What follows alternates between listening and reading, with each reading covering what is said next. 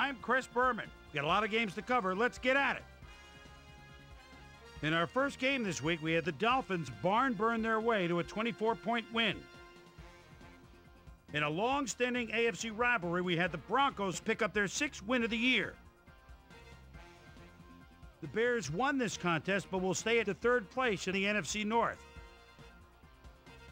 Billy Miller had a stellar game, but all said and done, his performance wasn't enough to lift his team to a victory. Jamal Lewis pulled down 100-plus receiving yards and helped his Ravens beat the Browns. In the Big Apple, New York, we had the Giants edge their way to a narrow 3-point win. Redskins, Cardinals. Mark Brunell is always a threat to go out into the end zone, especially with the ball at the 20. And he does. The defense doesn't pick it up. Beautiful pass, touchdown. The Redskins go on to win this by the final score of 21-14. Down in the Georgia Dome, we had the Falcons win by a 9-point margin. The Lions won at home, but will take to the road next week to meet the Vikings. The Panthers got 300-plus yards from their offense in their victory at Ericsson Stadium.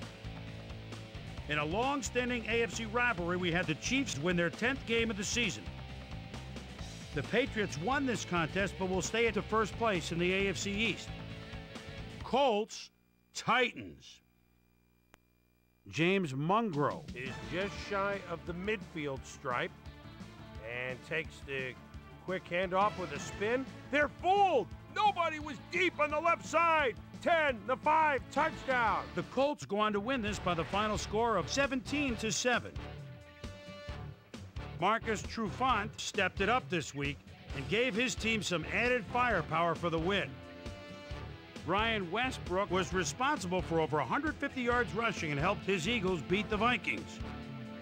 We had an interesting free agency pickup of note here. Trey's got the lowdown for us. Trey?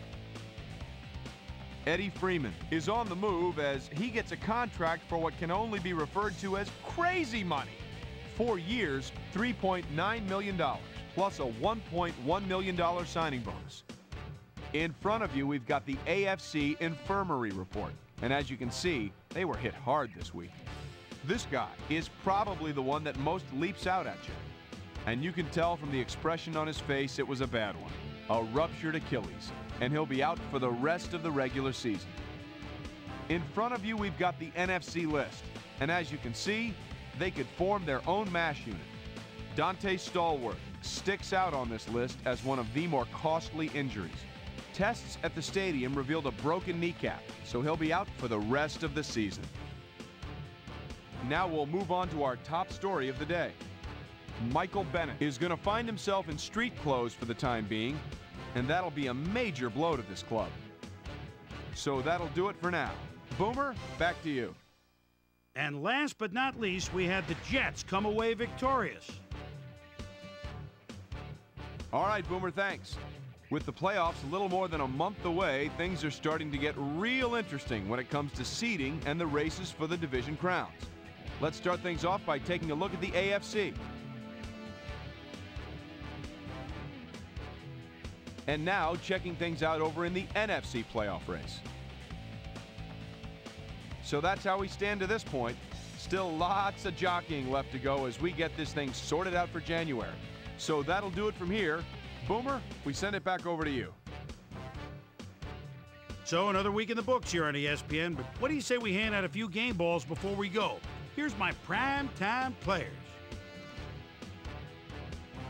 That'll do it, sports fans. I'm Chris Berman, and thanks so much for joining us here in the Bristol studios.